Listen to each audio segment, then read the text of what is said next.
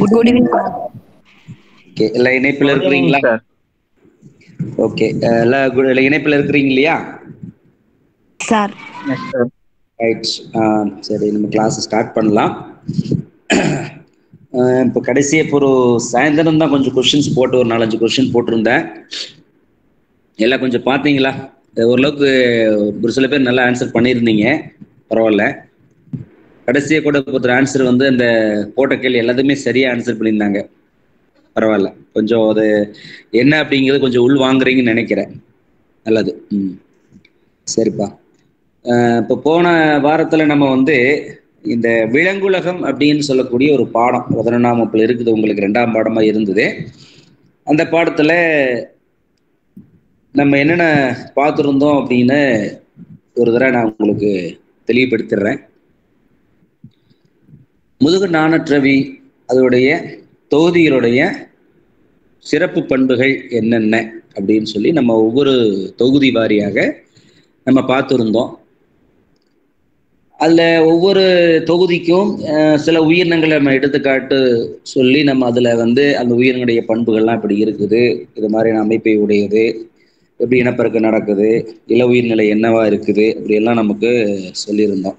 சரி, அதே மாதிரி ஒரு முதுகு நாணற்றவைக்கும் முதுகு நாணுள்ளவைக்கும் பொதுவான ஒரு வேறுபாடுன்னு ஒன்று இருக்குது. அதாவது முதுகு நாணற்றவைனா இந்த மாதிரி பண்பு இருக்கும், முதுகு நாணுள்ளவைனா இது மாதிரி ஒரு பண்பு இருக்கும் அப்படின்னு சொல்லி ஒரு முக்கியமான ஒரு 5 பண்பு சொல்றோம். அந்த 5 பண்புல என்ன சொல்லுவாங்க அப்படின்னா 3 பண்பு ரொம்ப முக்கியமான பண்பு. இந்த 3 முக்கியமான பண்பு ஒரு உயிரினத்துல இருந்தாவே அது முதுகு நாணுள்ளவை தான் அப்படின்னு ஒரு முக்கியமா 3 பண்புகள் நம்ம சுட்டி காட்டுவோம். அந்த வகையில நம்ம வந்து என்னென்ன பண்பு அப்படின்னு பார்த்தீங்கன்னா, முதுகு நான் அப்படின்னு சொல்லக்கூடிய ஒரு பண்பு, உள்ளீடற்ற முதுகுப்புற நரம்பு வடம் அப்படிங்கிற ஒரு பண்பு, தொண்டைப்புற செவில் துளைகள், இந்த 3 பண்பும் எந்த உயிரினத்துல இருக்குதோ அந்த உயிரினம் எல்லாமே என்னன்னு சொல்லுவோம் அப்படின்னா அதெல்லாமே முதுகு நாணுள்ளவே தான் அப்படின்னு சொல்லுவோம். இது இல்லைன்னா அது முதுகு நாணற்ற அப்படின்னு நம்ம வந்து இந்த பொது பண்புகள் அடிப்படையில நம்ம 2ஆ பிரிச்சிருக்கிறோம். சரி, இது எல்லாம் கரு வளர்ச்சி நிலையில இது மாதிரியான தோற்றத்துல இருக்கும். அப்புறம் முதுகுரியா மாறும் பொழுது மாற்றம் அடையும்னா முதுகு நான் அப்படிங்கிறது முதுகெலும்பு தொடராக மாற்றம் அடையும். உள்ளீடற்ற நரம்பு வடம் அப்படின்னு சொல்லக்கூடியது நரம்பு மண்டலமாக மாறும். தொண்டைப்புற செவில் துளைகள் அப்படிங்கிறது செவில்களாகவும் நுரையீரலாகவும் மாறும். இதெல்லாம் நம்ம வந்து வகுப்புல சொன்னதுதான். சரி, இப்போ இன்னைக்கு நம்ம எந்த பாடத்தை பார்க்குறோம் அப்படின்னு பார்த்தீங்கன்னா, இதுல வந்து இந்த உயிரினங்கள்ல முக்கியமாக நம்ம தெரிஞ்சுக்க வேண்டிய விஷயம் என்ன அப்படின்னா, 2 முக்கியமான உயிரினங்களை பத்தி நம்ம தெரிஞ்சுக்கணும். அதாவது அதோடைய வகைப்பாட்டு நிலை, அது இல்லாம அதோடைய பண்புகள்ல இருந்து ஆரம்பிச்சு அதோடைய அனைத்து உறுப்பு மண்டலங்களுடைய செயல்பாடு என்ன அப்படிங்கிறது பார்க்குறோம். அதுல வகையில வந்து பார்த்தீங்கன்னா, ஒரு உயிரினம் வந்து முதுகு நாணற்ற உயிரினம் சார்ந்ததாகவும் இன்னொரு உயிரினம் வந்து முதுகு நாணுள்ளவை சார்ந்ததாக பார்க்க போறோம். ஸோ அதுதான் நான் உங்களுக்கு இன்னைக்கு நம்ம பார்க்கக்கூடிய பாடம். மண்புழு மற்றும் தவளை, இந்த 2 உயிரினத்துடைய பொது பண்பில் ஆரம்பிச்சு அனைத்து விதமான உறுப்பு மண்டலங்களை நம்ம தெளிவாக நம்ம பார்க்க போறோம் இன்றைய வகுப்புல. சரி, இதுல மண்புழு அப்படின்னு எல்லாத்துக்கும் தெரியும், எர்த்வார்ம் அப்படின்னு சொல்லுவோம். இது எல்லாத்துக்கும் தெரிந்த ஒரு உயிரினம். எல்லாரும் வாழ்வில நீங்க பார்க்காத உயிரினம் கிடையாது, எல்லாரும் பார்த்த உயிரினம் தான் மண்புழு அப்படின்னு சொல்லி. சரி, இது பத்தி நான் ஏற்கனவே உங்களுக்கு வளரிசை புழுக்கள் அப்படிங்கிற ஒரு தொகுதியில உங்களுக்கு நான் சொல்லியிருக்கிறேன். சரி, இப்போ இதை பத்தி உங்களுக்கு ஒரு ஐடியாஸ் இருந்தா சொல்லுங்க பார்க்கலாம். மண்புழு எங்க இருக்கும், அதோடைய வாழிடம் எப்படி இருக்கும், இது மாதிரி யாராவது சொல்ல முடியுமா? சார், ஈரமான மண்ணுக்குள்ள இருக்கும் சார். என்னப்பா? ஹலோ, இப்ப ஈரப்பதமான இடத்துல இருக்கும் சார். ஈரப்பதமான மண்ணுல இருக்கும். Very good. அப்புறம் தரைவாழ் உயிரினம் சார். என்னப்பா? தரைவாழ் தரைவாழ் உயிரியா? சரி, அப்புறம்ப்பா? ஊர்வன எப்படி சொல்ல முடியும்? மண்புழு வந்து ஊர்வன வகையில சேர்க்கறது இல்லையே சார். உழவனை நண்பன் என்று அழைக்கப்படுதுங்க சார். Very good. இது நம்ம ஏற்றுக்கொள்ளக்கூடிய ஒரு முக்கியமான ஒரு குறிப்பு தான். உழவனின் நண்பன் என்று அழைக்கப்படுகிறது. அப்புறம் வேற ஏதாவது மண்புழு பத்தி நமக்கு தெரிஞ்ச உயிரினம் தானே, தெரியாத உயிரினம் பத்தி நம்ம சொல்லலையே. இயற்கை உயிரினம் சார். இயற்கை உரம் சார். இயற்கை உரத்தை அது தயாரிக்குது, உற்பத்தி பண்ணுது. அதனாலதான் உழவன் நண்பனே சொல்றோம். வேற ஏதாவது பத்தி என்ன தகவல் சார்? பல்வேறு கண்டங்களை கொண்டது சார். கண்டங்கள் இருக்குது. கிட்டத்தட்ட பார்த்தீங்கன்னா நம்ம தென்னிந்தியால காணப்படக்கூடிய புழுக்கள்ல முக்கியமான புழுக்கள்ல பொறுத்தளவுல ஒரு 165 ஒரு 190 கண்டங்கள் வரை இருக்கக்கூடிய அமைப்பு இருக்குது. சரி, வேற ஏதாவது பண்புகளை குறிப்பிட்டு சொல்ல முடியுமா?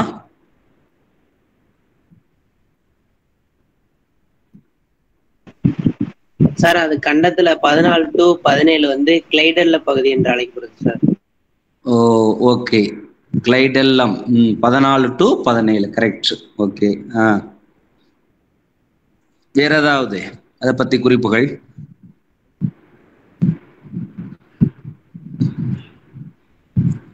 அவ்வளவுதானா? அவ்வளவுதான். நம்ம வந்து மண்புழு வச்சு தெரிஞ்சு வச்சிருக்கோமா?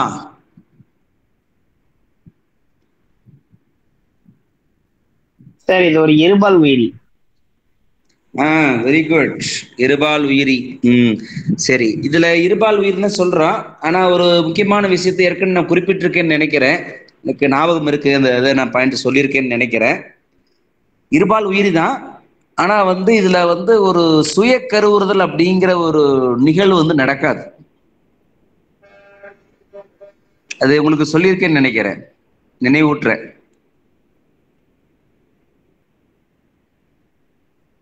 அதுக்கு என்ன காரணம் அப்படிங்கிற கூட சொல்லியிருப்பேன்னு நினைக்கிறேன். ஆண் இனப்பெருக்க உறுப்பும் பெண் இனப்பெருக்க உறுப்பும் ஒரே இதுல இருக்கு சார். அதனால இது ஒரு இருபால் உயிரி. ஆனா வந்து இருபால் உயிரில பொதுவாக சுய கருவுதல் நடக்கும். ஆனா இந்த உயிரினத்துல நடக்காது. அது ஏதாவது காரணம் தெரியுமா?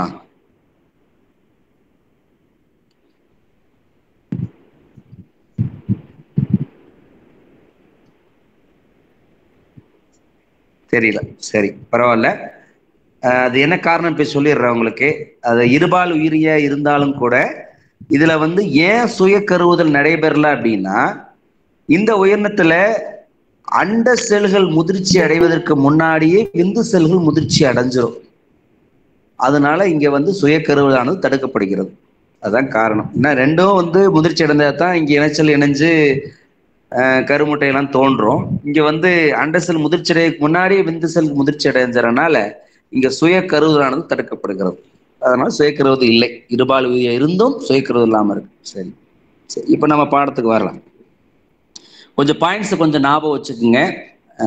இப்போ மண்புழு அப்படின்னு எடுத்துக்கிட்டீங்கன்னா வகைப்பாட்டு நிலை என்னன்னு தெரிஞ்சுக்குங்க. மண்புழு வந்து அதோடைய தொகுதி வலதசை புழுக்கள், ஆங்கிலத்துலதான் அன்னலிடா அப்படின்னு சொல்லுவோம். வகுப்பு வந்து கீட்டோபோடா அப்படின்னு சொல்லுவோம் அதோட வகுப்பு. அதே மாதிரி இதோடைய வரிசை ஆலிகோ கீட்டா. இதோடைய உயிரி அதாவது பேரினம் சிற்றினம் எடுத்துக்கிட்டீங்கன்னா நிறைய இருக்குது. ஆக்சுவலா வந்து நம்ம மண்புழு எடுத்துக்கிட்டீங்கன்னா யூட்டிலஸ் யூஜினேன்னு ஒன்று இருக்குது. பெரினஸ் எக்ஸவேட்டர் அப்படின்னு சொல்லுவாங்க. பெரிட்டிமா பஸ்துமா அப்படின்னு ஒன்று இருக்குது. மெட்டாபியர் பஸ்துமா அப்படிங்கிற ஒரு சிறப்பினங்கள்லாம் இருக்குது மண்புழு பொறுத்தவரை. இது மாதிரி சிறப்பினங்கள்லாம் நிறையாவே இருக்குது.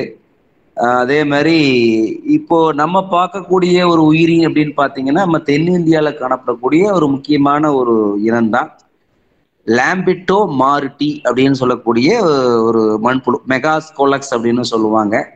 இது வந்து தென்னிந்தியாவில் அதிகமாக பரவலாக காணப்படக்கூடிய ஒரு முக்கியமான மண்புழு வகையில ஒண்ணு. சரி, இப்போ நான் சில குறிப்பெல்லாம் நீங்க சொன்னீங்க மண்புழு வந்து பற்றி என்ன உங்களுக்கு தெரிஞ்சது கேட்டனப்போ சொன்னீங்க மண்புழு வந்து ஈரமான மண்ணில் இருக்குங்க சார். ஆமா, மண்புழு வந்து ஈரமான மண்ணில் தான் இருக்கும். சரி, அதே மாதிரி மண்புழுல வந்து பார்த்தீங்கன்னா உங்களுக்கு மண்ணுல வந்து ஒரு வலை போட்டு அதாவது புதையுண்டு வாழும் அப்படின்னு சொல்லுவாங்க, பரோவிங் அப்படின்னு சொல்லக்கூடிய ஒரு அந்த வலையுண்டு வாழக்கூடிய ஒரு உயிரினமாக இருக்குது. அதே மாதிரி இன்னொன்று வந்து இப்போ இதனுடைய அதாவது இதனுடைய ஹேபிடேட் அப்படின்னு சொல்லுவோம். இது என்ன மாதிரியான ஹேபிடேட் உடையது அப்படின்னு பார்த்தீங்கன்னா நாக்டர்னல் அப்படின்னு சொல்லுவாங்க. இரவு நேர உயிரி. இரவு நேர உயிரினா என்ன அர்த்தம் அப்படின்னா இரவு நேரத்துல தான் தன் வலையை விட்டு வெளியே வரும், உணவுக்காக வெளியே வருது, பகல் நேரத்துல வெளியே வராது. சரி, எப்படி சார் இந்த மண்புழு வந்து இரவு பகல் எப்படி சார் தெரிஞ்சுக்குது அப்படின்னு பார்த்தீங்கன்னா இதோடைய தோல்ல வந்து பார்த்தீங்கன்னா தெர்மோ ரிசப்டார் அப்படின்னு சொல்லக்கூடிய வெப்ப உணர்வேற்பிகளும் அதே மாதிரி ஒளி உணர்வேற்பிகளும் இருக்குது. அதனால வெப்பத்தை பிரித்தெறிய முடியுது. ஸோ அப்போ வந்து பகல் நேரத்தில் வெளியே வந்தாலும் கூட அந்த மண்ணில் இருக்கக்கூடிய வெப்பத்தின் காரணமாக ஸோ அது பகல் நேரம் அப்படின்னு தெரிஞ்சுக்கிட்டு அது திருப்பி வலைக்குள்ளேயே போயிடும். ஸோ இது பொதுவாக நடக்கக்கூடிய செயல்பாடு தான் நாக்டர்னல் தான் இரவு நேர உயிரின்னு சொல்லுவோம். ஆனால் வலையை விட்டு பகல் நேரங்கள் எப்போ வெளியே வரும் அப்படின்னு பார்த்தீங்கன்னா திடீர்னு மழை பெய்யுதுன்னு வச்சுக்கோங்க. மழை பெய்யும் பொழுது அப்போ அந்த மழை நீர் எல்லாமே வந்து அந்த வலைக்குள்ள உள்ளே போய் வந்து வலைய நீர் வந்து பார்த்தீங்கன்னா ஃபுல்லாக சூழ்ந்துக்கிட்டு வெள்ளம் மாதிரி இருந்துச்சு அப்படின்னா அந்த நேரங்கள்ல அந்த நீர் வந்து அதிகமாக இருக்குன்னா அதெல்லாம் இருக்க முடியாது. அப்போ வந்து வலையை விட்டு வெளியே வரும். மற்ற நேரங்களில் வந்து பார்த்தீங்கன்னா உங்களுக்கு மண்புழுவானது வலையை விட்டு வெளியே வருவது இல்லை. சரி, அது ஒரு முக்கியமானது. சரி, இதுல நம்ம பார்க்கக்கூடிய இந்த உயிரினம் அதாவது லாம்பிட்டோ மாருதி அப்படின்னு சொல்லக்கூடிய தென்னிந்தியால காணப்படக்கூடிய முக்கியமான ஒரு மண்புழு வகையை படுத்திக்கிட்டீங்கன்னா இதனுடைய பொதுவான உடல் அமைப்பு எப்படி இருக்கு அப்படின்னா ஒரு நீண்ட உடல் அமைப்பு, உருளை வடிவம் போன்ற உடல் அமைப்பாக காணப்படும். இதோடைய நீளம் அப்படின்னு எடுத்துக்கிட்டீங்கன்னா கிட்டத்தட்ட 80 மில்லிமீட்டர்ல இருந்து 210 மில்லிமீட்டர் வரை இதோடைய நீளமானது இருக்கும். அதே அகலம் எடுத்துக்கிட்டிங்கன்னா 3 இருந்து 5 சென்டிமீட்டர் வரைய கூட அதோடைய அகலம் இருக்கும் அப்படிங்கிறாங்க. சரி, இது அதே மாதிரி இதனுடைய நிறம் எப்படி இருக்கும் அப்படின்னு பார்த்தீங்கன்னா இந்த மண்புழுவுடைய முதுகுப்புறத்துல வந்து எந்த மாதிரி நிறம் இருக்குன்னா ஒரு அடர்த்தியான பழுப்பு நிறமும் அடிப்புறத்துல வந்து ஒரு வெளிரிய பழுப்பு நிறமும் காணப்படுங்கிறாங்க. ஏன் வந்து முதுகுப்புறத்துல ஒரு அடர்ந்த பழுப்பு நிறம் இருக்குது அப்படின்னு பார்த்தீங்கன்னா அந்த முதுகுப்புறத்துல ரத்த நாளங்கள் இருக்குது. அந்த ரத்த நாளங்கள் இருக்கிறதுனால அந்த ரத்த நாளங்களுடைய அந்த நிறம் வந்து வெளியே தெரியும். அதனால பார்க்கறதுக்கு அடர்ந்த பழுப்பு நிறம் வெளியே பார்க்கும்போது முதுகுப்புறத்துல காணப்படுது. அது இல்லாம அதுல தோல்ல ஒரு நிறமி இருக்குது, அதுக்கு பேர் போர் பயிரின் அப்படின்னு சொல்லுவாங்க. அந்த நிறமி இருக்கிறதுனாலதான் முதுகுப்புறம் வந்து அடர்ந்த பழுப்பு நிறம் ஆக இருக்கிறதுக்கு காரணம் அதுதான். அதே மாதிரி இந்த வயிற்றுப்புறத்துல வந்து பார்த்தீங்கன்னா வெளிரிய பழுப்பு நிறம் அந்த மாதிரி அமைப்பை கொண்டதாக காணப்படுது. அதே மாதிரி இந்த உடல் அமைப்புல முழுவதும் கண்டங்களால் ஆன உடல் அமைப்பு. முழுவதும் கண்டங்களுடைய அமைப்புனா அதாவது கண்டங்கள் வந்து தொடர்ச்சியா இருக்கும். இங்க கண்டங்கள் அப்படிங்கிறது உண்மையான கண்டங்கள். உண்மையான கண்டங்களுக்கு என்ன ஒரு சான்றா சொல்லணும்னா இந்த கண்டங்கள் வந்து ஒரு வளையம் மாதிரி இருக்கும். உள்ளும் புறமும் வளையம் போன்ற அமைப்பாக காணப்படும். ஒரு கண்டத்தையும் இன்னொரு கண்டத்தையும் பிரிப்பதற்காக ஒரு தடுப்பு ஆனது காணப்படும் அப்படின்னு சொல்லுவாங்க. இது மாதிரி கிட்டத்தட்ட 165 இருந்து 190 வரையும் இந்த உடல் முழுவதும் ஒரு முதிர்ந்த மண்புழுல இந்த கண்டங்கள் காணப்படும். இது மாதிரி தொடர்ச்சியான கண்டங்களுடைய அமைப்பு இருக்கிறதுனால இதுக்கு இன்னொரு பேர் கூட சொல்லுவோம், மெட்டாமெரிசம் அப்படின்னு சொல்லக்கூடிய ஒரு பண்பானது இந்த உயிரினத்துல காணப்படுது. அதே மாதிரி இன்னொரு முக்கியமான பண்பை என்ன சொல்றோம் அப்படின்னா இந்த மண்புழுக்கு வந்து தலை அப்படிங்கிற பகுதியெல்லாம் கிடையாது. ஏன்னா உடலை வந்து பிரிக்க முடியாது, இருபக்க சமச்சீர் உடையவே தான். ஆனா உண்மையான உடற்குழி உடைய உயிரினங்களா தான் இருக்குது. ஆனா அதுல என்ன பண்ண முடியாது அப்படின்னா இதுல தலை, கழுத்து, மார்பு அப்படிலாம் பிரிக்க முடியாது. மண்புழுக்கு தலை இல்லை. ஆனா முதல் கண்டத்துல வாய் அப்படிங்கிற அமைப்பு. யாருப்பா இடையில மைக் ஆன் பண்ணாதீங்கப்பா.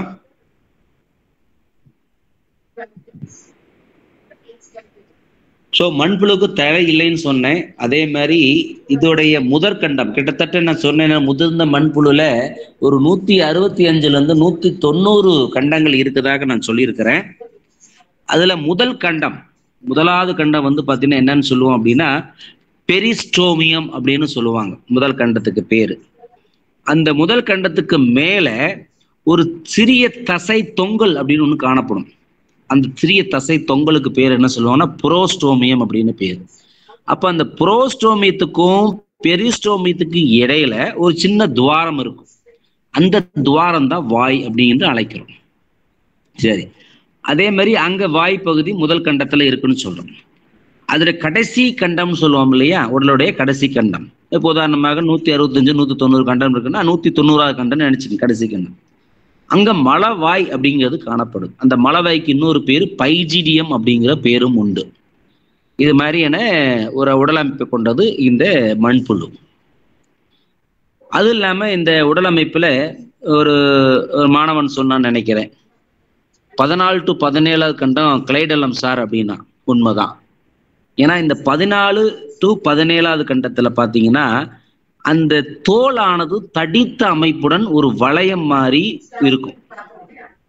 அதனால அதுக்கு பேர் கிளைடெல்லம் அப்படின்னு சொல்லக்கூடிய பேர் உண்டு. இந்த கிளைடெல்லம் எதுக்கு சார் உதவுது அப்படின்னு பாத்தீங்கன்னா, ஒரு மண்புழு உடைய இடப்பெயர்ச்சிக்கு முக்கியமான ஒரு ஒரு ஒரு ஆதார தளமாக இருக்குது. ஏன்னா மற்ற பகுதி இல்லாம கண்டங்கள் தொடர்ச்சியா இருக்கும். அந்த 14ல இருந்து 17வது கண்டத்துல பாத்தீங்கன்னா அந்த கண்டங்கள் தெரியாது. ஏன்னா தடித்த தோல் அமைப்புடைய ஒரு அமைப்பு காணப்படுறதுனால, ஒரு வளையம் மாதிரி இருக்கிற அமைப்பு காணப்படுறதுனால அந்த அமைப்புக்கு பேர் கிளைடெல்லம் அப்படிங்கிற பேரு. அதனால கண்டங்கள் அங்க தெரியாது. சரி, இதுல இடப்பெயர்ச்சி அப்படின்னு ஒண்ணு விஷயம் இருக்குது. இடப்பெயர்ச்சின்னா ஓரிடம் விட்டு இன்னொரு இடத்துல நகரத்துக்கு போய் இடப்பெயர்ச்சி. சரி, ஒவ்வொரு உயிரினத்துக்கும் இடப்பெயர்ச்சி உறுப்புன்னு ஒண்ணு இருக்குது. அந்த வகையில இந்த மண்புழுவுக்கு வந்து இடப்பெயர்ச்சி உறுப்புகள் இருக்குது. அந்த இடப்பெயர்ச்சி உறுப்புக்கு பேர் உடல் சீட்டாக்கள் அப்படின்னு சொல்லுவாங்க. இந்த உடல் சீட்டாக்கள் வந்து எங்கிருந்து ஆரம்பிக்குதுன்னு பார்த்தீங்கன்னா, முதல் கண்டத்துல இருந்து கடைசி கண்டம் வரையுமே இருக்கும் இந்த உடல் சீட்டாக்கள். இந்த உடல் சீட்டாக்கள் வந்து இந்த மண்புழுல 2 முக்கியமான தசைகள் இருக்குது. ஒன்னு வட்ட தசைகள், இன்னொன்னு நீள்வாட்ட தசைகள் அப்படின்னு சொல்லி 2 தசைகள், சர்க்குலார் மசில், லாங்கிடியூடினல் மசில் அப்படின்னு சொல்லக்கூடிய 2 விதமான தசைகள் இருக்கு. இந்த தசைகளுடைய சுருக்கம், விரிவடைதல், இது வந்து தொடர்ச்சியாக மாறி மாறி இந்த உயிரினத்துல நடக்கும். அது நடக்கிறதுனாலதான் இந்த உயிரினத்துல இடப்பெயர்ச்சி அப்படிங்கிறது இருக்கு. அப்போ இந்த உடல் சீட்டாக்கள் அப்படின்னு சொன்னோம் இல்லையா, அந்த உடல் சீட்டாக்கள் பார்ப்பதற்கு எப்படி இருக்கும் அப்படின்னா, நீங்க மேக்ஸ்ல வந்து ஒரு சிம்பிள் ஒரு குறியீடு பயன்படுத்துவீங்க, இன்டகிரேஷன் அப்படின்னு ஒரு சிம்பிள் பயன்படுத்துவீங்க. 2 பக்கம் 2 முனையில வந்து பாத்தீங்கன்னா வளைந்த கொக்கி மாதிரி இருக்கக்கூடிய ஒரு முனை, அது மாதிரிதான் இந்த அமைப்பு இருக்கு.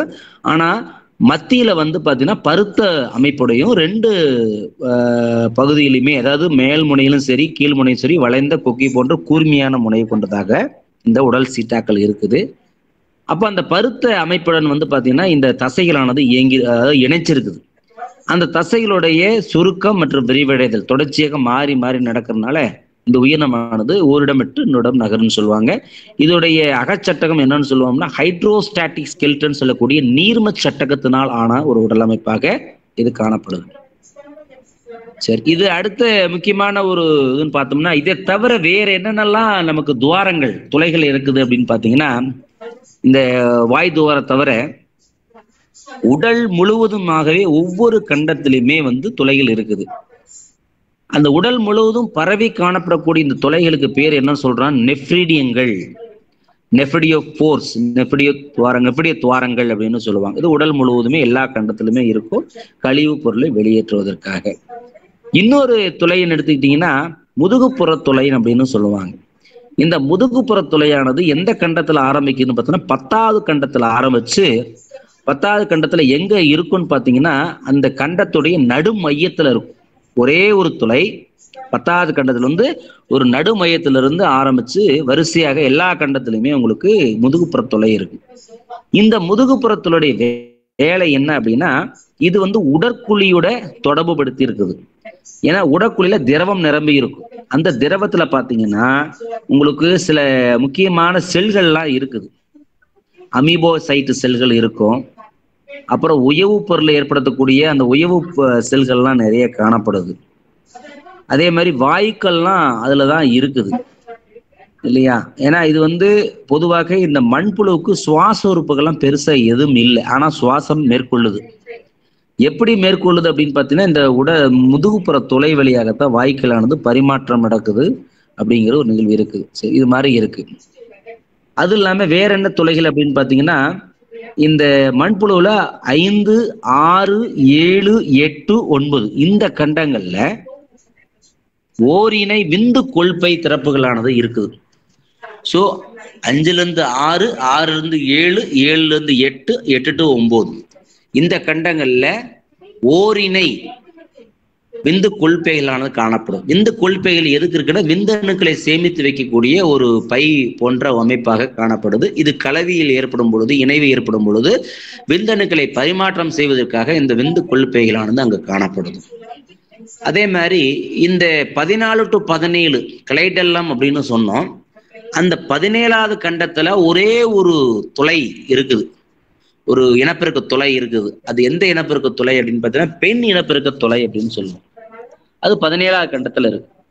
17வது கண்டத்திற்கு கீழே 18, 19வது கண்டத்துல பாத்தீங்கன்னா ஓரினை திறப்புகள் இருக்குது.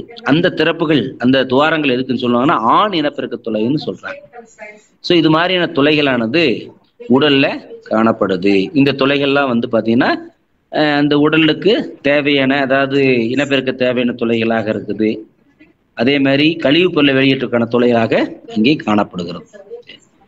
அடுத்து பாத்தீங்கன்னா இதனுடைய உடல் சுவர் அப்படி எடுத்துக்கிட்டீங்கன்னா இது மென்மையான உடல் அமைப்பு தான். இதுல டெர்மிஸ் அப்படிங்கிற அமைப்பு இல்லை. ஆனா இங்க எபிடெர்மிஸ் அப்படின்னு சொல்லக்கூடிய புறப்படை அடுக்கானது இங்க காணப்படுது. ஓரடுக்கிலான புறப்படை செல்கள்லாம் காணப்படுது. அது எபிடெர்மிஸ் அப்படின்னு சொல்லுவோம். அங்கதான் அந்த உணர்ச்சல்கள்லாம் அங்கதான் இருக்குது. அந்த எபிடெர்மிஸ் பகுதிகளில் அந்த உடலுடைய புற அமைப்பை பாதுகாக்கக்கூடிய ஒரு அமைப்பு தான் கியூட்டிக்கல் அப்படின்னு சொல்லக்கூடிய ஒரு தடித்த அமைப்பு. அதுதான் வந்து இந்த உடலை பாதுகாக்கக்கூடிய முக்கியமான அடுக்குன்னு சொல்லலாம். இன்னொன்று வந்து தசைகள், ஏற்கனவே சொல்லியிருக்கிற 2 தசைகள் இருக்குது அப்படின்னு நான் சொன்னேன். வட்ட தசைகள், நீள்வாடு தசைகள் அப்படின்னு சொல்லுவேன். அது இல்லாமல் உண்மையான உடற்குழி உடையவை இல்லையா, அதனால உடற்குழிக்கும் செரிமான மண்டலத்துக்கு இடையே ஒரு இடைவெளியானது காணப்படுது. அதுக்கு பேர் உடற்குழி அப்படின்னு பேரு. அந்த உடற்குழியில வந்து பாத்தீங்கன்னா இந்த உடற்குழி திரவமானது அங்க நிரம்பி இருக்கிறது.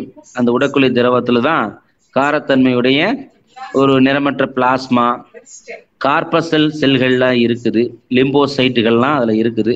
இந்த துவாரங்கள் வந்து வெளி உலகுடன், அதாவது வந்து இந்த மண்புழு வந்து எப்படி இருக்குன்னு சொன்னேன், அதாவது ஒரு அதாவது ஈரத்தன்மையுடன் இருக்கும், ஒரு விளவிளப்பான ஒரு அமைப்புடன் மென்மையாக இருக்கும். அப்படின்னு காரணம் என்ன காரணம்னா இந்த உடற்குழி திரவத்தில் இருக்கக்கூடிய உயவு பொருட்கள் எல்லாமே என்ன பண்ணா முதுகுப்புற தொலை வழியாக இந்த மண்புழு வந்து எப்போதும் ஈரப்பதமாகவும் வளவளப்பு தன்மையோடையும் வச்சிருக்கும். அதுக்காகத்தான் அந்த மாதிரியான திறப்புகள் அதுக்கு உதவி செய்யுது.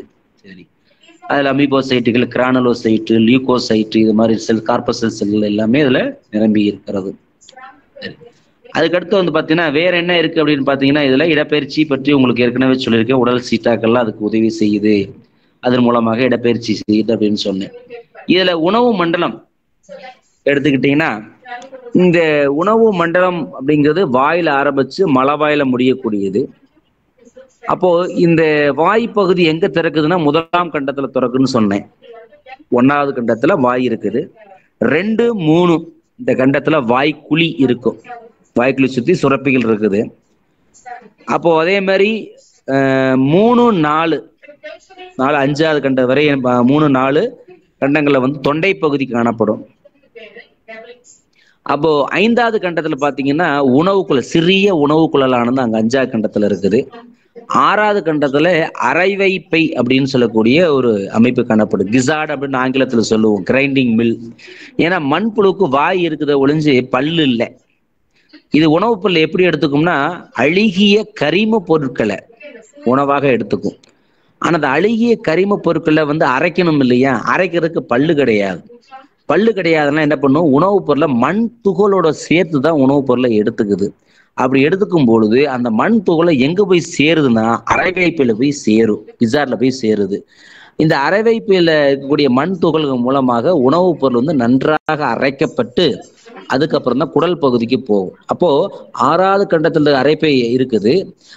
அரைவைப்பை தாண்டி அதுக்கடுத்து இருக்கக்கூடியது குடல் பகுதி, முழுவதுமாக குடல் பகுதி தான் அங்க இருக்குது. 7வது கண்டத்துல ஆரம்பிச்சு கடைசி கண்டம் வரையுமே இருக்கும். இந்த 14வது கண்டத்துக்கு மேல இந்த குடல் பகுதியானது கொஞ்சம், அதாவது வளைவு தன்மையுடன் குடல் பகுதியானது காணப்படும்னு சொல்லுவாங்க. அதுக்கு பேர் டிப்ளாசோல் அப்படிங்கிற பேர் உண்டு. ஏன்னா எதுக்கு அந்த, ஏன் அந்த குடல் பகுதி வந்து ஒரு வளையும் தன்மையுடைய குடல் பகுதியாக இருக்குது அப்படின்னு பார்த்தீங்கன்னா அந்த பகுதியில தான் உறிஞ்சக்கூடிய அந்த குடல் உறிஞ்சிகள்லாம் அங்கே இருக்குது. அப்போ அங்கிருந்து தான் செரிக்கப்பட்ட உணவுல இருக்கக்கூடிய அந்த ஊட்டப்பொருட்கள் எல்லாமே இரத்த நாளங்களுக்கு பரிமாற்றப்படுகிறது. அதுக்காக வந்து அந்த பகுதியானது எப்படி இருக்குன்னா ஒரு வளைவுத்தன்மையோட காணப்படுது. சரி, இதுல வந்து சில சுரப்பிகள்லாம் இருக்குன்னு சொன்னோம். அந்த சுரப்பிகள் என்ன பண்ணோம் அப்படின்னா அந்த உணவுப் பொருள் இருக்கக்கூடிய கார்போஹைட்ரேட்டு, புரதம், கொழுப்பு இதை செரிப்பதற்கான நொதிகளை கொடுக்கறது. அமிலேஸ் நொதியோ புரோட்டீயேஸோ இல்ல வந்து லிப்பேஸ் இது மாதிரி நொதிகளை கொடுத்து அது மூலமாக கார்போஹைட்ரேட்டை குளுக்கோஸாகவும் மாற்றக்கூடிய அந்த மாதிரியான ஒரு இயல்பை குடையக்கூடிய அந்த நொதிகள்லாம் இங்கே இருக்குது. சரி, உணவுப் பொருள் செரித்ததுக்கு அப்புறம் செரிக்கப்படாத உணவுப் பொருள் இருக்கும் இல்லையா, அதெல்லாம் வந்து மண் துகள்களாக மலப்புல வழியாக வெளியேற்றப்படும். அப்போ அந்த செரிக்கப்படாத உணவுப் பொருட்கள் மண் துகள்களாக வெளியேற்றப்படக்கூடிய அந்த நிகழ்ச்சிக்கு பேர் என்னன்னு சொல்றாங்கன்னா நாங்கூல் கட்டிகள், ஆங்கிலத்தை வார்ம் காஸ்டிங் அப்படின்னு சொல்லுவாங்க. அந்த நாங்கூல் கட்டிகளை அதுதான் மண்ணுடைய மேற்பரப்புல இருக்கும். அந்த நாங்கூல் கட்டிகள் இருந்துச்சுனாவே அந்த மண் நல்ல வளமான மண்ணா இருக்கும். ஏன்னா அந்த நாங்கூல் கட்டிகள்ல தான் நைட்ரஜன் சத்து அதிகமா இருக்கிறதுனால மண்ணுல விளையக்கூடிய அந்த பயிருக்கு நல்ல ஒரு வளர்ச்சியை தரக்கூடியதாக காணப்படுது. அதனால தான் அது வந்து மண்புழு கூட உழவனை நண்பன் கூட சொல்றோம் நம்ம. அதே மாதிரி இதுல இன்னொரு இது வந்து சுவாசித்தல் அப்படிங்கிற ஒரு பணி நடக்குது. சுவாசத்துல எடுத்துக்கிட்டீங்கன்னா மண்புழுக்கு ஏற்கனவே சொல்லியிருக்கேன், எந்த ஒரு சிறப்பான சுவாச உறுப்பே இல்லை. ஒரு நுரையீரலோ செவில்களோ எதுவும் கிடையாது. ஆனா மண்புழு சுவாசிக்குது. எப்படி சுவாசிக்குது? உடற்பரப்புடைய சுவரின் மூலமாக சுவாசிக்குது. ஏன்னா இங்க முதுகுப்புறத்துல ஏற்கனவே சொல்லியிருக்கிறேன், முதுகுப்புற ரத்த நாளம்னு ஒண்ணு இருக்குது அப்படின்னு சொல்லியிருக்கிறேன். அந்த ரத்த நாளத்துல கூடிய ரத்தத்துல இருக்கக்கூடிய வாயுக்களுடைய பரிமாற்றம் தான் இங்க சுவாசம். அப்போ வளிமண்டலத்துக்கூடிய ஆக்சிஜனை வந்து உடற்சுவரின் வழியாக உடற்சுவரில் கூடிய துளைகள் வழியாக எங்க அனுப்புது? ரத்தத்துக்கு அனுப்பும், முதுகுப்புற ரத்த நாளத்துக்கு அனுப்பும். முதுகுப்புற ரத்த நாளத்தில் கூடிய கார்பன் டை ஆக்சைடு ஆனது இந்த உடற்சுவரின் வழியாக வெளியேற்றப்படுகிறது. இது மாதிரி வாயு பரிமாற்றம் நடந்துதான் சுவாசம் அப்படிங்கிற பணியானது இங்க நடைபெறுகிறது. அதே மாதிரி கழிவு நீக்க மண்டலம் எடுத்துக்கிட்டீங்கன்னு வச்சுக்கோங்க. இதுல ரத்த சுற்றோட்ட மண்டலம் பார்த்துடலாம். ரத்த சுற்றோட்ட மண்டலம் எடுத்துக்கிட்டீங்கன்னா இது வந்து பொதுவாக ஒரு மூடியவைகிற ரத்தோட்ட மண்டலம் சார்ந்ததாக இருக்குது. என்ன காரணம்னா இதுல ரெண்டு முக்கியமான ரத்த நாளங்கள் இருக்குது. ஒண்ணு வந்து என்ன அப்படின்னா முதுகுப்புற ரத்த நாளம், ரெண்டாவது வந்து வயிற்றுப்புற ரத்த நாளம். முதுகுப்புற ரத்த நாளத்துல வந்து பாத்தீங்கன்னா இங்க வால்வுகள் இருக்கும். அந்த வால்வுகள் தான் இந்த உணவு குழலோட இணைஞ்சிருக்குது. அதாவது உணவுக்குழுக்கு மேல இருக்கக்கூடிய முதுகுப்புற ரத்த நாளம், கீழே இருக்கக்கூடியது வயிற்றுப்புற ரத்த நாளம். முதுகுப்புற ரத்த நாளத்துல வால்வுகள் இருக்கிறதுனால என்ன பண்ணுது? அந்த வால்வுகள் வந்து வயிற்றுப்புற ரத்த நாளத்தை இணைச்சிருக்குது. சரி, அப்போ இந்த ரத்த நாளங்களுக்கு இடையில உணவு குழல் இருக்குது இல்லையா, அந்த உணவு குழல்ல 6லிருந்து 13வது கண்டம் வரையே ஒரு 6 இணை ரத்த நாளங்களால் இணைக்கப்பட்ட அந்த பகுதிக்கு பேர் தான் பக்கவாட்டு இதயங்கள். இதுக்கு ஒரு இதயம் அப்படிங்கிற அமைப்பு காணப்படுது. அதுக்கு பேர் பக்கவாட்டு இதயங்கள் பேரு. அந்த பக்கவாட்டு இதயங்கள் எப்படி உருவாயிருக்குன்னா 6 இணை கதுப்புகளால் உருவாக்கப்பட்டது தான். அப்ப 6 இணை கதுப்புகளால் உருவாக்கப்பட்ட இந்த ரத்த நாளத்தை நம்ம பக்கவாட்டு இதயங்கள்னு சொல்றோம். இந்த பக்கவாட்டு வேலை என்ன அப்படின்னா முதுகுப்புற ரத்தத்திற்குரிய ரத்தத்தை வயிற்றுப்புற ரத்த நாளத்துக்கு ரத்தத்தை பம்ப் பண்ணி அனுப்புறது தான். அதன் மூலமா தான் உடலுக்கு எல்லா பகுதிக்கும் ரத்தமானது சென்று வர்றதுக்கு ஏதுவாக இருக்குது. ஸோ அது மாதிரியான ஒரு ரத்தோட்ட மண்டலத்தை மண்புழுவில் நம்ம பார்க்கலாம். சரி, இது ஒரு அமைப்பு இருக்குது. சரி, இது அடுத்து வந்து பாத்தீங்கன்னா இதுல கழிவு நீக்க மண்டலம் அப்படின்னு எடுத்துக்கிட்டீங்கன்னா, கழிவு நீக்கம் அப்படின்னாவே அந்த உடல்ல ஏற்படக்கூடிய வளர்ச்சி மாற்றத்தின் காரணமாக நைட்ரஜன் சார்ந்த கழிவுப் பொருளை வெளியேற்றக்கூடிய நிகழ்ச்சிக்கு கழிவு நீக்கம் அப்படின்னு பேரு. பொதுவாக கழிவு நீக்க உறுப்புன்னு ஒன்று சொல்லியிருக்கிறோம், நெஃப்ரிடிங் மூலமா தான் கழிவு நீக்கம் நடைபெறுது அப்படின்னு நம்ம சொல்லியிருக்கிறோம். ஆனா பொதுவாக மண்புழுல 3 விதமான நெஃப்ரிடிங்கள் இருக்குது. என்னென்ன சொல்லுவாங்கன்னா, முதல் வகை என்ன சொல்லுவாங்க அப்படின்னா தொண்டைப்புற நெஃப்ரிடியா ஒன்று இருக்குது. ரெண்டாவது நெஃப்ரிடியா பேர் வந்து பாத்தீங்கன்னா மைக்ரோ, அதாவது நுண்ணிய நெஃப்ரிடியான்னு சொல்லுவாங்க. மூன்றாவது நெஃப்ரிடிக்கு பேர் மெகா நெஃப்ரிடிங்கள் அப்படின்னு சொல்லி 3 விதமான நெஃப்ரிடிங்கள் இருக்குது. இந்த தொண்டைப்புற நெஃப்ரிடிங்கள் எங்க இருக்குது அப்படின்னு பாத்தீங்கன்னா அது வந்து 3, 4வது கண்டத்துல உங்களுக்கு தொண்டைப்புற நெஃப்ரிடிங் எல்லாம் இருக்கும். அப்போ இது வந்து எப்படி இருக்குன்னா ஒரு பக்க இணை மாதிரிதான். அதாவது அந்த தடுப்புல ஒரு இணை நெஃப்ரிடிங்கள் கிட்டத்தட்ட அது ஒரு 3-4 இணைகளாக 6 இணைகளாக காணப்படும் அந்த தொண்டைப்புற நெஃப்ரிடிங்கள் எல்லாமே. ஸோ அதுவும் என்ன பண்ணுது அப்படின்னா உங்களுக்கு கழிவுப் பொருளை வெளியேற்றுனா அது வழியே வெளியேற்றாது, அந்த துளைகள் வழியாகத்தான் வெளியேற்றும். அதே மாதிரி இந்த இன்னொரு நெஃப்ரிடியா நுண்ணிய நெஃப்ரிடியா மைக்ரோ நெஃப்ரிடியான்னு சொல்லுவாங்க. அது எந்த கண்டத்துல இருக்குன்னா 14வது கண்டத்துல இருக்கும். 14ஆம் கண்டத்திலிருந்து ஆரம்பிக்குது. அது என்ன பண்ணும், அந்த அந்த தடுப்பு முழுவதுமாக, அதாவது ஒரு மண்புழுவுடைய அகலம் இருக்கு இல்லையா, ஒரு அந்த முனையில வலது முனையில இருந்து இடது முனை வரை வரிசையாக அமைஞ்சு காணப்படும் நுண்ணிய அமைப்பில காணப்படக்கூடிய அந்த நெஃபிடியங்கள் தான் நுண்ணிய நெஃபிடியங்கள் அப்படின்னு சொல்லுவாங்க. கிட்டத்தட்ட 14ஆம் கண்டத்துல ஆரம்பிச்சு முழுவதும் காணப்படக்கூடியது. அடுத்து மெகா நெஃபிடியா அப்படின்னு சொல்லுவாங்க. அது எங்க இருக்கும் அப்படின்னா கிட்டத்தட்ட ஒரு 18ஆவது கண்டத்துக்கு கீழேயே இருக்கும். இது வந்து நெஃப்ரிடியம் அப்படின்னு சொல்லுவாங்க. அதுல மொத்தம் 3 அமைப்பை சொல்லுவாங்க. முதல் அமைப்பு நெஃப்ரோஸ்டோம் அப்படிங்கிற பேர். நெஃப்ரோஸ்டோம் அப்படிங்கிறது எப்படின்னா புனல் போன்ற வடிவத்துல இருக்கும். அது மேல குறி இலைகள் இருக்கும். இந்த அமைப்பு எதுக்கு இருக்குன்னா, அந்த ரத்தத்தில் இருக்கக்கூடிய கழிவு பொருளை வடிகட்டுவதற்காக இந்த நெஃப்ரோஸ்டோம் அப்படின்னு சொல்லக்கூடிய ஒரு புனல் போன்ற ஒரு குறி இலை கொண்ட அமைப்பு காணப்படுது. அதுக்கு கீழே குழல் அமைப்பு ஒன்று இருக்கும். தசையிலான குழல் அமைப்பு இருக்குது. சுரப்பு குழல், சுரப்பு எபிதீலியம் அப்படின்னு சொல்லக்கூடிய 3 அமைப்புகள் இங்க காணப்படுது. அப்ப இந்த அமைப்புகள் தான் என்ன பண்ணுது அப்படின்னா, முதல்ல இந்த ரத்தத்தில் இருக்கக்கூடிய கழிவு பொருளை வடிகட்டி குழல் அமைப்புக்கு அனுப்பும். அங்கிருந்து சுரப்பு செல்கள் என்ன பண்ணும் அப்படின்னா தேவையான, அதாவது ஊட்டப்பொருளை அதுல இருந்து எடுத்துக்குது, சுரப்பு வழியாக எடுத்துக்குது. அப்புறம் அந்த தசையிலான அந்த குழல் என்ன பண்ணுது அப்படின்னா இந்த கழிவு பொருளை இதுல இருந்து எடுத்துட்டு அது எங்க கொண்டு போய் சேர்க்குது அப்படின்னா உடற்குழியில கொண்டு போய் சேர்க்குன்னு சொல்லுவாங்க. அப்ப இங்க இருந்து எடுத்துட்டு உடற்குழியில சேர்க்கக்கூடிய ஒரு முக்கியமான பணியை செய்யக்கூடிய ஒரு சிறப்புத்தன்மை வாய்ந்த செல்களுக்கு பேர் என்ன சொன்னா குளோரோகோஜன் செல் அப்படின்னு சொல்லுவாங்க. இந்த குளோரோகோஜன் செல்கள் என்ன பண்ணும், இந்த பொதுவாக மண்புழுக்குள்ள ஒரு கழிவு நீக்க பணியை செய்யக்கூடிய ஒரு முக்கியமான ஒரு செல். இது என்ன பண்ணும் அப்படின்னா இந்த குடல் பகுதியில் இருக்கக்கூடிய செரிக்கப்படாத பொருட்களை, அதாவது கழிவு பொருளை குடல் பகுதியிலிருந்து எடுத்துட்டு ரத்தத்துல போய் கலக்கக்கூடிய, ரத்தத்துல போய் கொண்டு போய் விடும். அந்த படியை செய்யக்கூடியது இந்த குளோரோகோஜன் செல் அப்படின்னு சொல்லுவாங்க. அதுக்கப்புறம் ரத்தத்துல இருந்து அது இங்கே நெஃப்ரிடியங்கள் வழியாக பிரிக்கப்பட்டு வடிகட்டப்பட்டு அது முழுவதுமாக எங்க போகும், மலப்புழையில போய் திறந்து கழிவுகளாக வெளியேற்றப்படும். இது மாதிரியான ஒரு கழிவு நீக்கமானது நம்ம மண்புழுவுல பார்க்கலாம். சரி, அடுத்தது வந்து பாத்தீங்கன்னா இதுல இன்னொரு வகை என்ன அப்படின்னா நரம்பு மண்டலம் அப்படிங்கிற அமைப்பு இருக்கு. இது ஒரு முக்கியமானது. ஏன்னா மண்புழுவுல நரம்பு மண்டலமா அப்படின்னு, மண்புழுவே சின்னதா இருக்குது ஆனா நரம்பு மண்டலம் இருக்குது, மூளையும் இருக்குது. சரி, மண்புழுல வந்து பாத்தீங்கன்னா இந்த 3ஆவது கண்டத்துல, அதாவது 1, 2 இந்த 2 கண்டங்கள்ல வந்து பாத்தீங்கன்னா, அதாவது தொண்டைப்புற மேல் செல் நரம்பு திரள் ஒண்ணு காணப்படுது. அதாவது ஒரு 3ஆவது கண்டத்துல இருக்கும். அதாவது மேல் தொண்டைப்புற நரம்பு திரள் அப்படின்னு சொல்லுவாங்க. அதுக்கு கீழாக கீழ் செல் நரம்பு திரள் அப்படிங்கிற ஒரு அமைப்பு இருக்கு. இந்த மேல் தொண்டைப்புற மேல் செல் நரம்பு திரளோ கீழ் செல் நரம்பு திரளோ ரெண்டும் இணையக்கூடிய இடத்துல என்ன இருக்குன்னா மூளை அப்படிங்கிற அமைப்பானது காணப்படுது.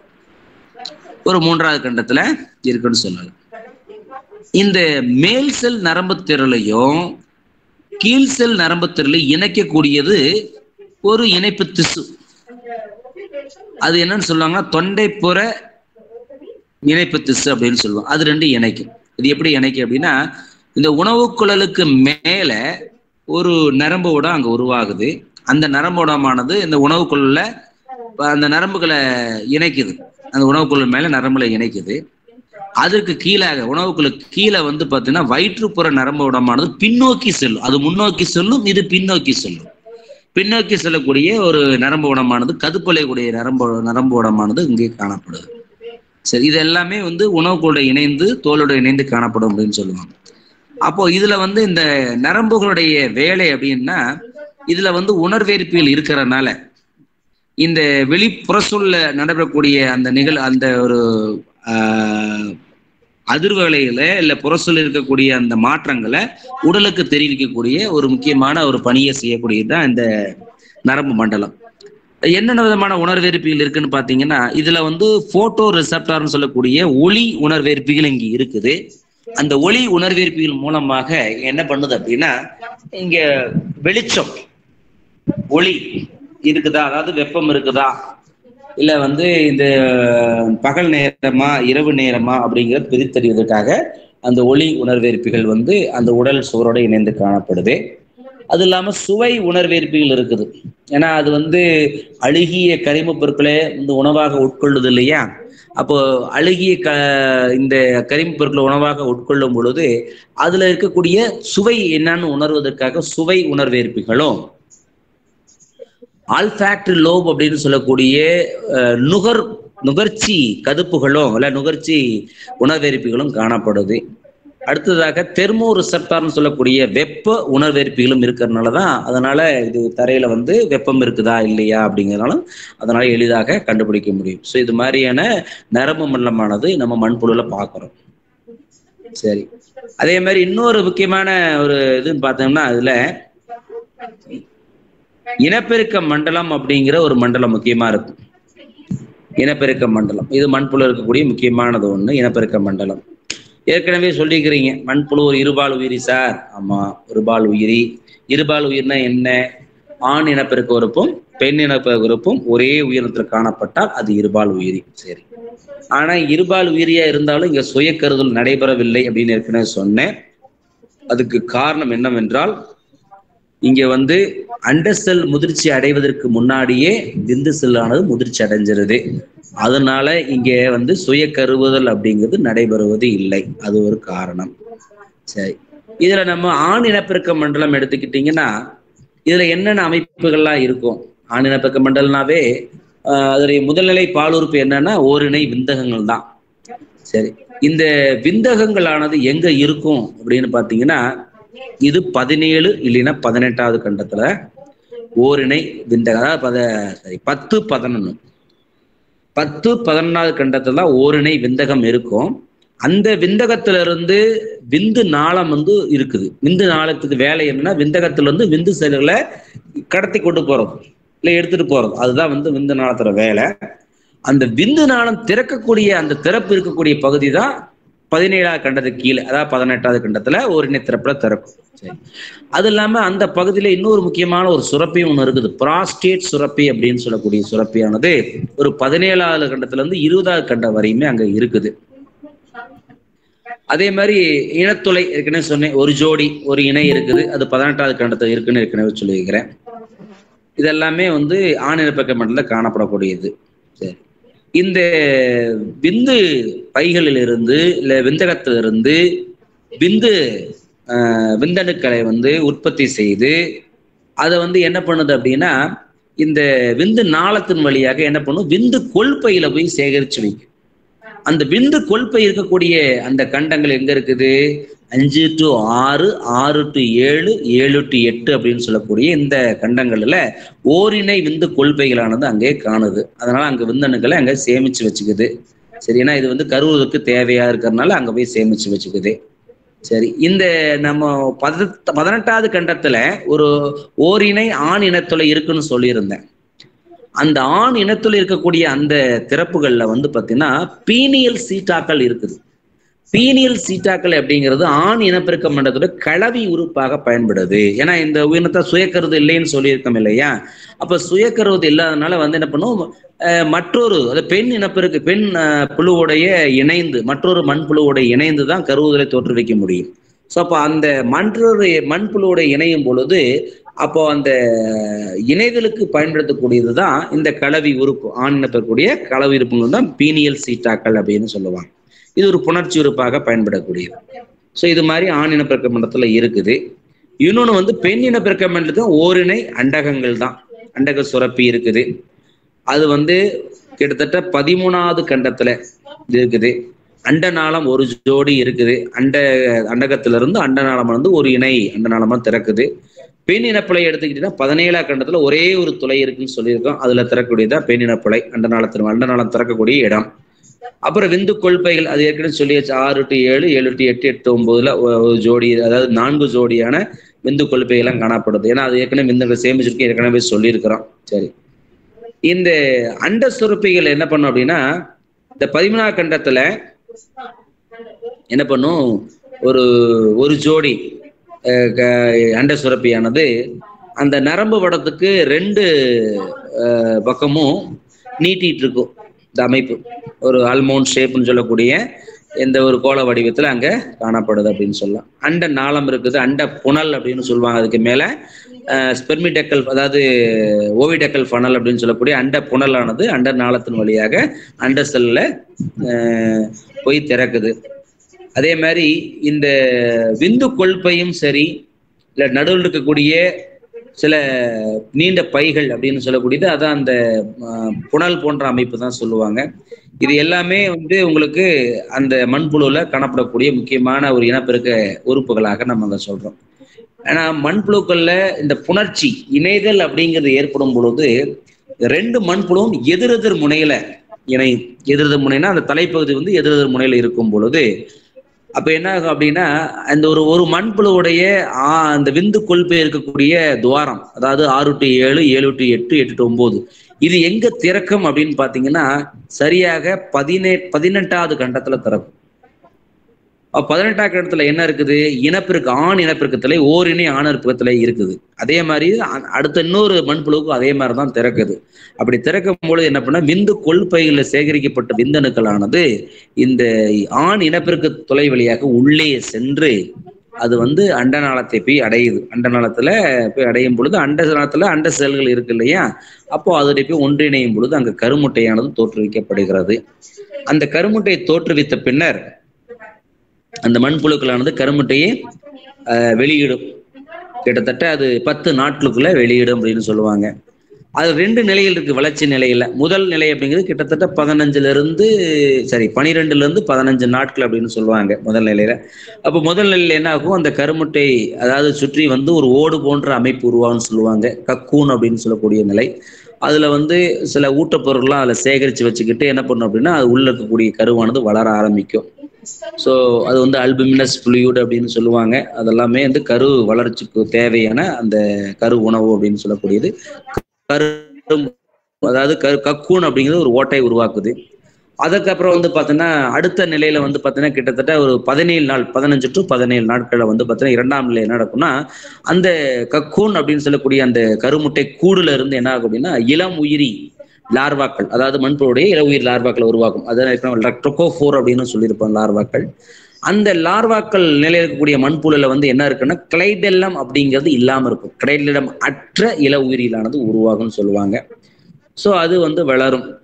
அதுல இருந்து வந்துதான் நமக்கு என்ன ஆகும்னா அந்த கிளைடெல்லம் இருக்கக்கூடிய கிளைடெல்லம் இருக்கிற வந்து மண்புழுக்களானது உருவாக ஆரம்பிக்கும்னு சொல்லுவாங்க. இது மாதிரி கிட்டத்தட்ட அது கருமுட்டை தோற்றுவித்த காலத்துல இருந்து அது முதிரியா அதாவது உருவாகும் வரை கிட்டத்தட்ட எத்தனை நாட்கள் ஆகும்னு பார்த்தீங்கன்னா 60 நாட்கள் ஆகும். ஒரு மண்புழு வந்து கருமுட்டையை வெளியிட்டு அதுல இருந்து ஒரு முதிர்விரி உருவாருக்கு கிட்டத்தட்ட 60 நாட்கள் வந்து தேவைப்படுகிறது. அந்த 60 நாட்களுக்கு அப்புறம் தான் இந்த ஒரு முதிர்விரியானது இங்கே உருவாகும். இதுதான் வந்து பொதுவாக இதோடைய முக்கியமான இனப்பெருக்க நிகழ்வுல வாழ்க்கை சுழற்சி நிகழ்வா நம்ம சொல்றோம். சரி, இதோடைய பொருளாதார முக்கியத்துவம் ஏற்கனவே சொல்லியிருக்கிறோம். இது நல்ல உரம், உழவுடைய நண்பன்னு சொல்லியிருக்கிறோம். ஏன்னா இது என்ன பண்ணும், நிலத்தை நல்லா பண்படுத்தும். ஏன்னா நிலத்தை வந்து நல்லா குடைஞ்சு எப்படி நம்ம வந்து நிலத்துல வந்து நம்ம ஒரு பயிரை விளைவிக்க முன்னாடி ஏர் தழுவுதல் நடக்கும். மண்ணை வந்து என்ன பண்ணும், இது பண்ணணும், லூஸ் பண்ணணும். அப்போ மண்ணில் இருக்கக்கூடிய தேவை, அதாவது அந்த வெப்பமானது வெளியேற்றணும். ஸோ மண்ணை வந்து நல்லா பண்படுத்தணும். அது மாதிரி இந்த மண்புழுக்களை என்ன பண்ணும், மண்ணுக்குள்ள எல்லாம் குடைந்து சென்று மண்புழு வந்து மண்ணை வந்து நல்ல வளமான மண்ணா மாத்துது. அதுல இருக்கக்கூடிய கரிம பொருட்கள்லாம் சாப்பிட்டு அது வந்து செரிக்கப்படாத மண் துகளா வெளியேற்றதுனால அந்த செரிக்கப்படாத மண் துகள் அப்படிங்கிறது மண்புழுடைய கழிவு பொருள், அதான் நாங்குள் கட்டிகள் அப்படின்னு சொல்றாங்க. இது நிலத்திற்கு நல்ல உரமாக செயல்படக்கூடியதுனாலதான் மண்புழுவை என்ன சொல்றோம், உழவனின் நண்பன் அப்படின்னு சொல்லி நம்ம அதை அழைக்கின்றோம். ஸோ இதோடைய பொருளாதார முக்கியத்துவம் இப்படித்தான் இருக்குது. இது மண்புடைய தோற்றம் பார்த்துருப்பீங்க, பார்க்காத உயிரினம் கிடையாது. சீட்டாக்கள் ஏற்கனவே சொன்னேன். இது வந்து எப்படி இருக்கும்னா, ஒரு கணிதத்துல நீங்க வந்து ஒரு குறியீடு பயன்படுத்துறீங்களே, இன்டகிரேஷன் அப்படின்னு சொல்லுவாங்க இல்லையா, ஸோ அது மாதிரியான அமைப்பு உடையதுதான். இதுல 2 முனை என்பது பார்த்தீங்கன்னா வளைந்த முனைகள் இருக்கும், கொக்கி மாதிரி இருக்குன்னு சொன்னேன். நடு மையத்தில் இருக்கக்கூடியது வந்து பருத்த அமைப்பு இருக்கு, பேர் ஸ்வாலன் என்று சொல்லுவாங்க. அதுலதான் வந்து பார்த்தீங்கன்னா இந்த நீள்வாட்ட தசைகள், வட்ட தசைகள்லாம் அதோட தான் இணைஞ்சிருக்குது. இடப்பெயர்ச்சிக்கு ஒரு முக்கிய ஒரு காரணமாக அமையக்கூடியதுன்னு சொல்லலாம். இது வந்து இதோடைய உள்ளமைப்பு. இதுல பாத்தீங்கன்னா உங்களுக்கு சொன்னேன் இல்லையா, வெளிப்புறத்துல தடித்த கியூட்டிகள் இருக்குது. அதுக்கு அடுத்தாற் போல எபிதிலியல் திசுக்கள் காணப்படுது. அப்புறம் வந்து பாத்தீங்கன்னா இதுல இன்னொரு முக்கியமான அமைப்பு வந்து பாத்தீங்கன்னா இதுல தசைகள் இருக்குன்னு சொன்னேன். 2 முக்கியமான நீள்வட்ட தசைகள், இன்னொன்னு வந்து பாத்தீங்கன்னா வட்ட தசைகள் இருக்குது. இது கூட தான் நான் இங்க நம்ம சைடுல வந்து பாத்தீங்கன்னா இது எல்லாமே எங்க உடல் சீட்டாக்கள் இருக்குது. உள்புறத்துல வந்து பாத்தீங்கன்னா சென்டர்ல மத்தியில வந்து பாத்தீங்கன்னா செரிமான மண்டலம் இருக்கும். அப்ப இந்த செரிமான மண்டலத்துக்கும் இந்த உடல் சுவருக்கும் இடையே கூடிய இந்த கேவிட்டி, அதாவது இது குழி போன்ற அமைப்பு பேர் தான் உடற்குழி அப்படின்னு பேரு. இங்க வயிற்றுப்புற நரம்பு உடம் காணப்படும். இதுக்கு 2 இருபுறத்துலையும் வந்து பாத்தீங்கன்னா நெஃப்ரிடியங்கள், கழிவுப்பொருள் வெளியிருக்க நெஃப்ரிடியங்களானது அங்க காணப்படுது அப்படின்னு சொல்றோம். அதே மாதிரி இதெல்லாமே உடற்குழி, அதாவது கார்பசல் அப்படின்னு சொல்லுவாங்க. அதாவது அந்த உடற்குழி திரவத்தில் இருக்கக்கூடிய முக்கியமான செல்கள் நம்ம சொன்னோம் இல்லையா, கார்பசல்ஸ் எல்லாம் இருக்குது, அதுல அமீபோசைட்ஸ் எல்லாம் இருக்குது அப்படின்னு சொன்னோம் இல்லையா. ஸோ அந்த செல்கள்லாம் வந்து இதுல உடற்குழி திரவத்துல காணப்படும். கிரானுலோசைட்டு, லீகோசைட்டு, அமீபோசைட்டு இதெல்லாமே உடற்குழி திரவத்துல காணப்படும். இதோட இடப்பெயர்ச்சி அதான் நம்ம சொன்ன, இதுக்கு பேர் ஹைட்ரோஸ்டாட்டிக், நீர்ம சட்டகத்துடைய இடப்பெயர்ச்சி தான். மண்புழு வந்து உடலானது நல்லா நீண்டு போகும். நீண்டு போகும்போது மத்தியில் இருக்கக்கூடிய இந்த கிளைடலமானது தரையில் நல்லா ஒட்டிக்கும். அப்ப நீண்டு போடும்போது தரையில ஒட்டிக்கும் பொழுது பின்பகுதி என்ன பண்ணும், அந்த சுருக்கமடையும் போது முன்பகுதியானது விடுபட்டு முன்னோக்கி செல்லும் அப்படின்னு சொல்லுவாங்க. ஸோ அதனுடைய இடப்பெயர்ச்சி இப்படித்தான் இருக்கு, முன்னே பின்னே போயிட்டே வந்துட்டு இருக்கும்.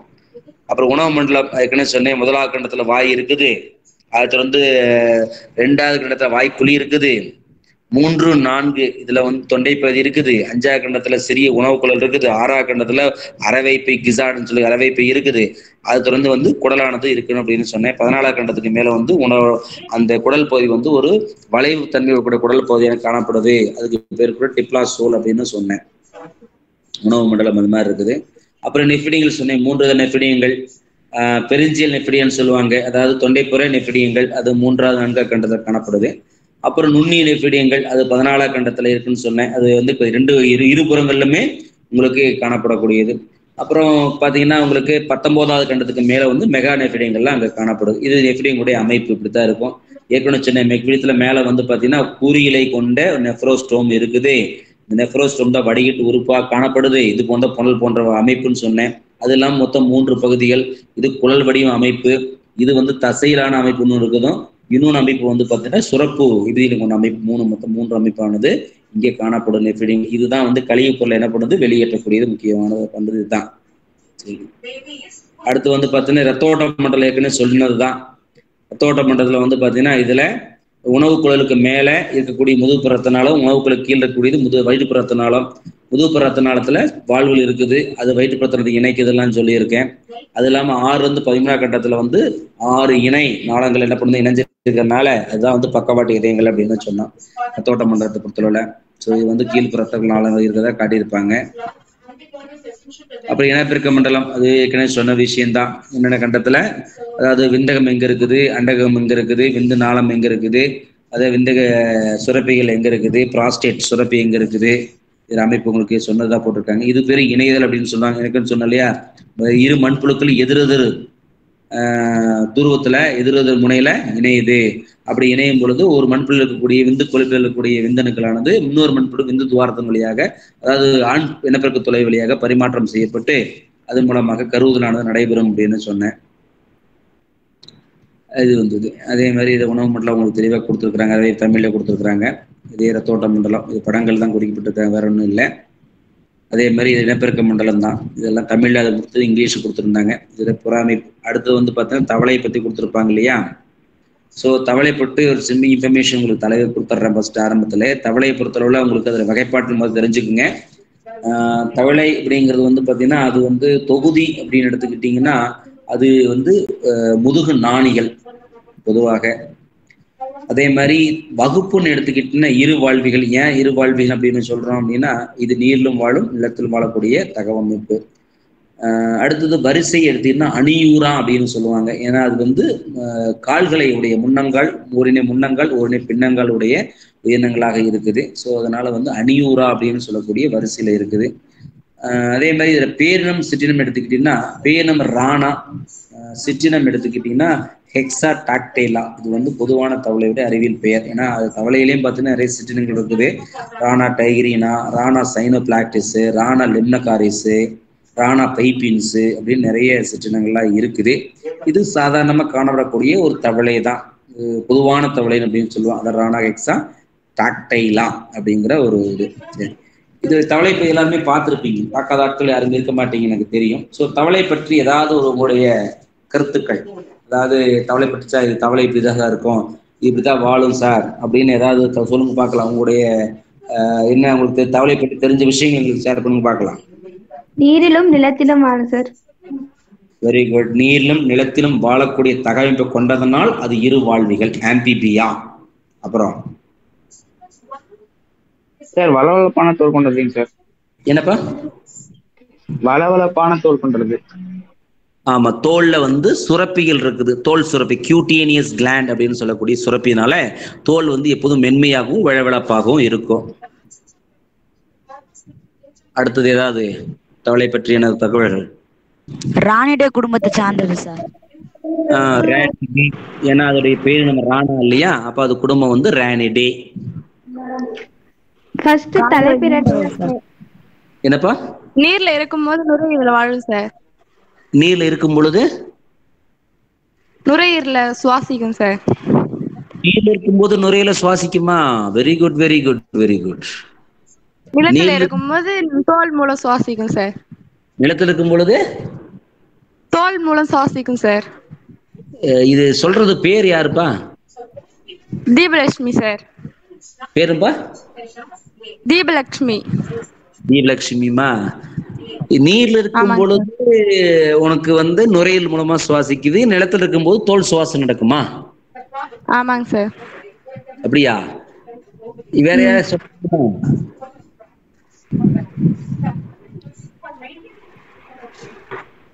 சார் அது அப்படியே ஆப்போசிட்டா நடக்கும் சார். Very good.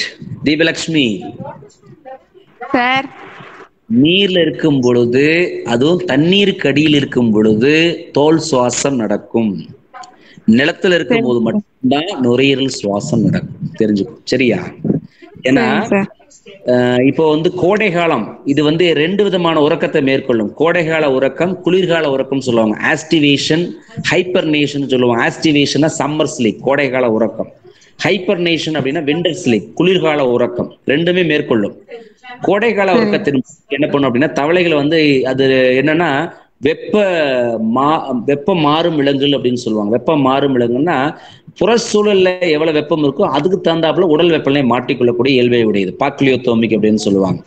அப்போ கோடை காலமா இருக்கும்போது வெளியே வெப்பம் அதிகமா இருக்கும். அப்போ என்ன பண்ணும்னா, இந்த உயிரினம் தண்ணீருக்கு அடியில போய் படுத்துக்கும். அப்படி தண்ணீருக்கு அடியில போய் இருந்துகிட்டு என்ன பண்ணும், தோல்ல வந்து சில துளைகள் இருக்குது, அந்த துளைகள் வழியாக என்ன பண்ணும் அப்படின்னா இதுல வந்து சுவாசத்தை மேற்கொள்ளும்.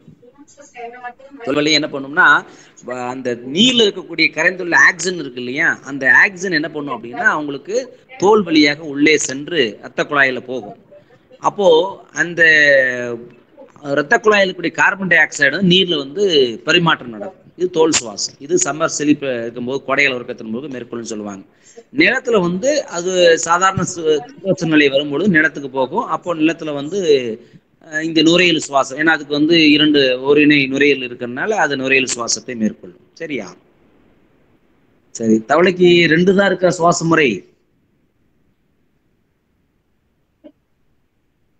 தவளைக்கு வேற சுவாசமே இல்லையாப்பா? சார் வாய்க்குழி வழி சுவாசம். என்னப்பா? சார் வாய்க்குழி வழி சுவாசம். வாய்க்குழி சுவாசம் தவளை, மொத்தம் தவளையில 4 விதமான சுவாச முறைகள் இருக்குது. வாய்க்குழி சுவாசம், தோல் சுவாசம், நுரையீரல் சுவாசம், அடுத்து வந்து பார்த்தீங்கன்னா செவில் சுவாசம். எப்போ செவில் சுவாசம் நடக்கும் அப்படின்னா, அந்த தவளை வந்து அதோட இளம் உயிரினிலைன்னு சொல்லக்கூடிய தலப்புரட்டை நிலையில் இருக்கும் பொழுது, அந்த தலப்புரட்டையானது நீர்ல மட்டும்தான் இருக்கு, நிலத்துல இருக்காது. அப்போ வந்து செவில் சுவாசம் நடக்கும். இந்த வாய்க்குழி சுவாசம் எப்ப நடக்கும்னா, அந்த தவளையானது தண்ணீர்ல மிதந்துட்டு இருக்கும். அப்போ தண்ணீர்ல வந்து குளிர்காலத்துல மிதந்துட்டு இருக்கும் பொழுது என்ன பண்ணும், அந்த நாஸ்ட்ரில் சொல்ல வெளிப்புற நாசித்துறை வந்து திறந்திருக்கும், வாய் வந்து மூடி இருக்கும். அப்ப வெளிப்புற நாசில் மட்டும் திறந்திருக்கனால என்ன பண்ணும் அப்படின்னா, அந்த காற்று வந்து உள்ளே வெளியும் போயிட்டு வந்துட்டு இருக்கும். அதுக்கு பேர் வாய்க்குழி சுவாசம் அப்படின்னு அதுக்கு பேர் உண்டு. சரியா? அப்புறம் நுரையீரல் சுவாசம், தோல் சுவாசம் இருக்குன்னு சொல்லியிருக்க. அப்ப 4 விதமான சுவாச முறைகள் அதுக்கு இருக்குது. சரி, வேற என்ன உங்களுக்கு அதை பத்தி தவளை பத்தி தெரிஞ்ச விஷயம்? சார் கொத்தாக முட்டையிடும். தலைப்பிரட்டை. அது நீங்க வேறுபாடுல படிப்பீங்க இல்லையா? கொத்தாக முட்டையிடும், சரமாக முட்டையிடும் கேள்விப்பட்டிருப்பீங்க. தவளை வந்து கொத்தாக முட்டையிடக்கூடியதுதான். ஃபர்ஸ்ட் தலைப்பிரட்டையா வரும் சார், அதுக்கப்புறம் பரிமாணம் அணிஞ்சு தவளையா மாறும். அது வள உருமாற்றம் அடையும். முதல்ல தலைப்புரட்டைக்கு வந்து பாத்தீங்கன்னா முன்னங்கால் முன்னங்கையெல்லாம் கிடையாது. ஆனா தலை மட்டும் இருக்கும், வால் பகுதி இருக்கும் இல்லையா? ஆனா முதிர்ந்த தவளைக்கு வால் கிடையாது. அப்போ அந்த வள உருமாற்றம் அடையும் பொழுது வால் வந்து மறைஞ்சு முதுகுறியா மாறிடும். முன்னங்கால் வளர்ந்து கடைசியா முதுகுறி. கிட்டத்தட்ட ஒரு 21 நாள் ஆகும். வேற ஏதாவது தகவல் இதை பத்தி குறிப்புகள்? டம்பானிக் செவ்வாலான காதுகளை கொண்டன சார். என்னப்பா? டிம்பானிக் செவ்வால் காதுகள் சார். டிம்பானிக் மெம்பரேன் இல்லையா? காதுகள் கொண்டன சார். ஆமா காதுல வந்து டிம்பானிக் மெம்பரேனா உட்காது மட்டும்தான் இருக்குன்னு அர்த்தம். வெளிக்காது சரியா? வெளிப்புற காது நமக்கு இருக்கு இல்லையா? அது மாதிரியான அமைப்பு இல்ல. அதனால வந்து நம்ம உட்காது மட்டும் இருக்குன்னு சொல்லுவாங்க. சரியா? இதயத்தில் 3 அறை உள்ளன சார். என்னப்பா? இதயத்தில் 3 அறைகள் உள்ளன சார். ஆமா, இதயத்துல 3 என்னென்ன அறைகள் இருக்குது? 3 அறை இருக்கு இல்லையா? என்ன அறைகள் தெரியுமா? தெரியாது சார். 2 ஆரிக்கள், 1 வென்ட்ரிக்கிள். 2 அறைகள். சரியா? சரி, வேற ஏதாவது குறிப்புகள் ஏதாவது சொல்ல முடியுமா?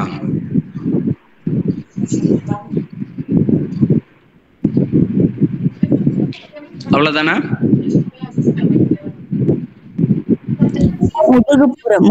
முதுகுப்புறத்தில் அமைந்துள்ள முக்கோண வடிவத்திற்கு வந்து சைனஸ் வினோசஸ் என்று பேர் சார். சைனஸ் வினோசஸ், அதாவது இங்க வந்து சுத்த ரத்தம் அசுத்த ரத்தம் அப்படிங்கிறது பிரிக்கப்படுறது கிடையாது. அப்ப என்ன பண்ணும், 2 ரத்தம் ஒன்றாக கலந்து இந்த சைனஸ் வினோசஸ் அப்படிங்கிற இந்த முக்கியமான ஒரு தமனி வழியாகத்தான் ரத்தமானது மற்ற உறுப்புகளுக்கு போகும். சரியா? வேற ஏதாவது அதை பற்றியான தகவல்கள், தவளை பற்றியான ஏதாவது பண்புகள்ல? நரம்பு மண்டலம் 3 வகைப்படும் சார் தவளைக்கு. என்னப்பா?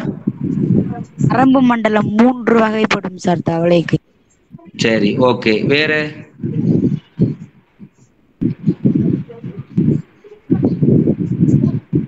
வேற பற்றியான தகவல்கள்?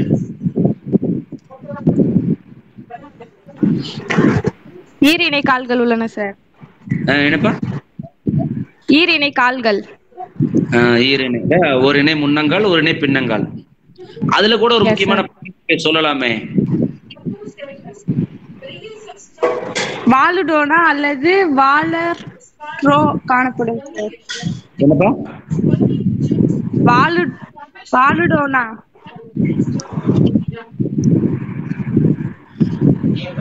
அதாவது பின்னங்கால்ல அந்த விரலுக்கு இடையே வந்து ஒரு ஜவ்வு காணப்படும் இல்லையா? விரலடை ஜவ்வு அப்படிங்கிறது இருக்குது. அதுக்கு எதுக்கு பயன்படுது பின்னங்கால்ல விரலடை ஜவ்வு? நீர்ல நீந்துவதற்காக பயன்படுத்துது. அதுக்காகத்தான் விரலடை ஜவ்வு. வாத்து பார்த்துருப்பீங்களே, வாத்துல வந்து பார்த்தீங்கன்னா காலில் வந்து விரலடை ஜவ்வு இருக்கும்.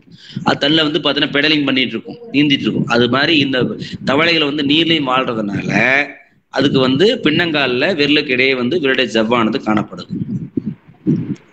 சரி, வேற ஏதாவது அதை பத்திய பண்புகள் ஏதாவது சொல்லாமே.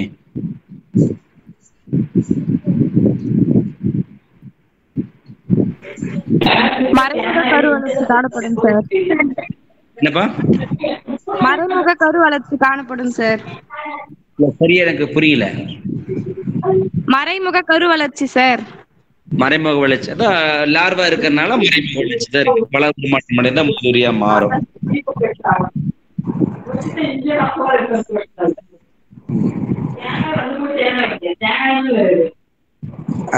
வீடியோ கட் பண்ணி யாருப்பா அது வீடியோவில் வந்துட்டு இருக்கிறீங்க?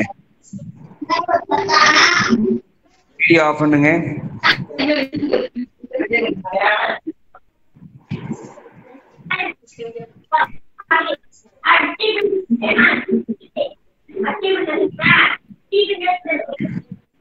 வீடியோ ஆஃப் பண்ணுங்கப்பா. யாருப்பா அது? மணிஷ். சரி, ஓகே. சோ தவளை பத்தி உங்களுக்கு கருத்துக்கள் தெரியும் நினைக்கிறேன். சொல்லுப்பா அபிநயா. ஆண் தவளை வந்து ஓரினை குரல் பை காணப்படும் சார். ஓகே, இதை நான் எதிர்பார்த்தேன், யாரோ சொல்லுவான்னு பார்த்தேன். சரி, இனப்பெருக்க காலங்கள்ல இப்போ ஆண் தவளை வந்து என்ன பண்ணும் அப்படின்னா அதோட குரல் வலையை அளவுல பெரிதாகும். பெரிதாகிறதுனால என்ன பண்ணும், அது கரகரப்பான ஒலி ஏற்படும். குரோக்கிங் சவுண்ட் ஆங்கிலத்துல சொல்லுவோம். கரகரப்பான ஒலி ஏற்படுத்தும். நீங்க மழை காலங்களில் கேள்விப்பட்டிருப்பீங்க. மழை காலங்கள்ல குட்டையில தண்ணி தேங்கி இருந்துச்சுன்னா என்ன பண்ணும் அப்படின்னா தவளையை வந்து கத்தும் பார்த்துருப்பீங்க இல்லையா? கரகரப்பான ஒலி ஏற்படுத்தும். அந்த ஒலி அது வந்து ஆண் தவளை எழுப்பக்கூடிய ஒலி தான். அது புணர்ச்சிக்காக என்ன பண்ணும் அப்படின்னா ஆண் தவளை பெண் தவளை கருவதற்காக அந்த ஒலியை எழுப்பும். சரி, வேற ஏதாவது சொல்ல விரும்புறீங்களா? யாராவது பாயிண்ட்ஸ் சொல்றீங்களா? தவளை மியூசோநெப்ரிக் யூரியோடெலிக் வகை சார். என்னப்பா தவளை? மீசோநெப்ரிக் யூரியோடெலிக் வகை சார். ஓகே, மீசோநெப்ரிக் வகையான சிறுநீரகம் அது இருக்குது. அதனால என்ன பண்ணுது அப்படின்னா அது வந்து கழிவு பொருள், நைட்ரஜன் சார்ந்த கழிவு பொருள் வந்து பார்த்தீங்கன்னா யூரியாவை வந்து வெளியேற்றனால யூரியோடெலிக் வகையான ஒரு கழிவு பொருள் வெளியேற்ற கூட உயிரினங்களா சொல்றோம். சரி, வேற ஏதாவது?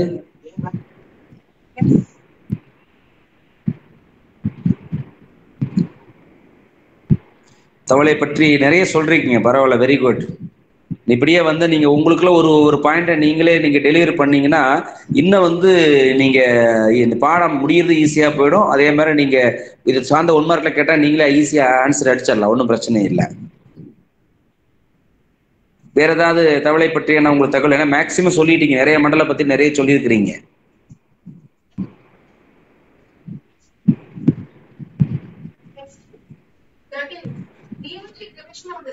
வேற ஏதாவது உங்களுக்குள்ள ஏதாவது தெரியுதாப்பா? தெரிஞ்சா சொல்லுங்க. சரி, பாடம் புரிஞ்சுதா? மண்புழு நடத்தின புரிஞ்சுதா? Yes sir. Yes sir. மண்புழு பாடத்துல ஒரு 2-3 கேள்வி கேளுங்க சார், எந்த அளவுக்கு புரிஞ்சிருக்காங்க பாத்துடலாம். இல்ல, அதுதான் சார் இப்ப ஆரம்பித்தேன் நானு. பாடம் புரிஞ்சா கேள்வி கேட்கலாம் அப்படின்ட்டு. 1 or 2 கேள்வி கேட்டா ஐடியா தான். ஓகே, சரி, நான் ஒரு கேள்வி கேட்கறேன். இப்போ மண்புழுக்கள்ல இந்த ஒரு பக்கவாட்டு இதயங்கள் அப்படின்னு ஒண்ணு சொல்லியிருந்தேன். அந்த பக்கவாட்டு இதயங்கள் வந்து எந்த கண்டத்துல அமைஞ்சிருக்கு?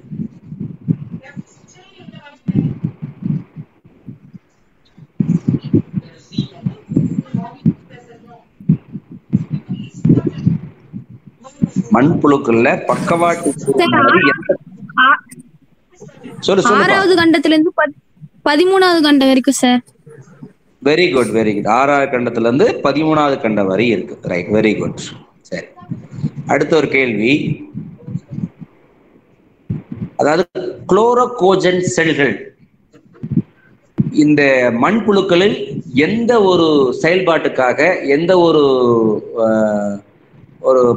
செயல்பாட்டுக்காக இருக்குது உயிரினங்கள்ல?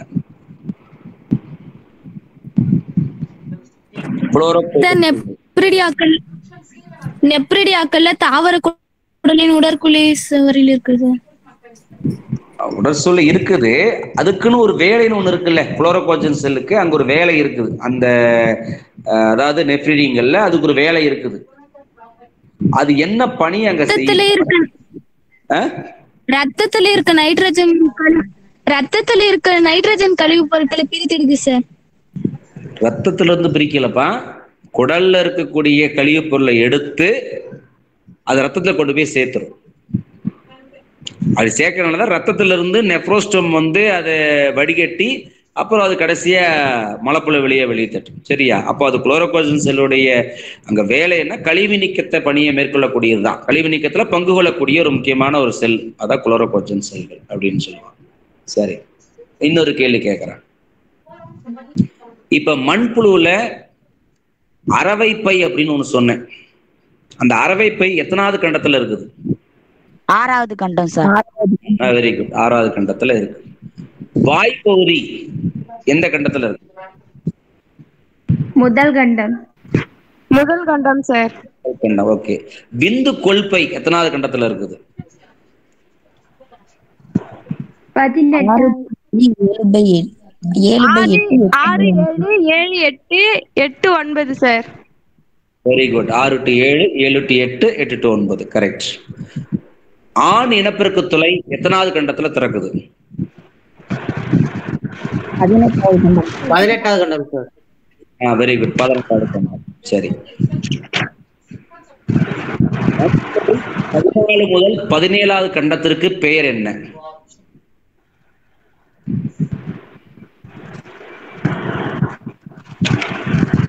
சார் மண்புழுவில் 14 முதல் 17 வரையிலான கண்டத்திற்கு பெயர் என்ன?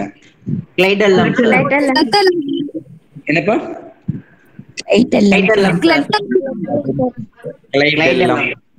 Very good. சரி. இன்னொரு கேள்வி. இந்த மண்புழுவுல முதுகுப்புறம் வந்து அடர் பழுப்பு நிறத்தையும் வயிற்றுப்புறம் வந்து வெளிரி பழுப்பு நிறத்துல இருக்குது. இந்த முதுகுப்புறம் மட்டும் ஏன் அடர் பழுப்பு நிறத்துல இருக்குது? அதுக்கு காரணம் என்ன? ரத்த நாளங்கள் இருப்பது. ரத்த நாளங்கள் இருக்குது, ரைட்டு. அந்த நிறத்துக்கு காரணம் என்ன?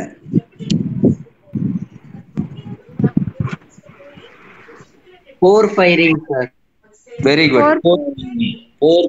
அப்படிங்கிற ஒரு நிறமை அங்க இருக்கிறதுனாலதான் முதுகுப்புறம் வந்து அடர் பழுப்பு நிறத்துல இருக்கிறதுக்கு காரணம் அதுதான். சரி, வெரி குட். பரவாயில்ல, ஓரளவுக்கு இந்த பாடத்துல ஓரளவுக்கு உங்களுக்கு விஷயங்கள் தெரிஞ்சிருக்குது. வாழ்த்துக்கள். ஓகே, வேற ஏதாவது சந்தேகங்கள் இருக்கா பாடத்தை பொறுத்தளவுல? இருக்க சந்தேகம் இருக்காப்பா? ஸ்டூடெண்ட்ஸ் என்ன பண்ணலாம்னா குரூப்ல நீங்க கேள்வி போடுங்க, ஸ்டூடெண்ட்ஸே போடுங்க. இல்ல சார், நீங்க போடுறீங்க, ஸ்டூடெண்ட்ஸும் போட்டு நீங்க போடுங்க, வேற யாராவது ஆன்சர் பண்ணட்டும். நவீன், பொன்மணி, அபிநயா எல்லாம் கேள்வி போடுங்க பார்க்கலாம். ஆன்சர் யாரோ ஒரு பண்ண ட்ரை பண்ணட்டும். அப்புறம் அதுக்கு தப்பா கரெக்டாங்கிறது சார் அப்புறம் சொல்லுவார். ஆமா sir. Okay sir. Okay sir.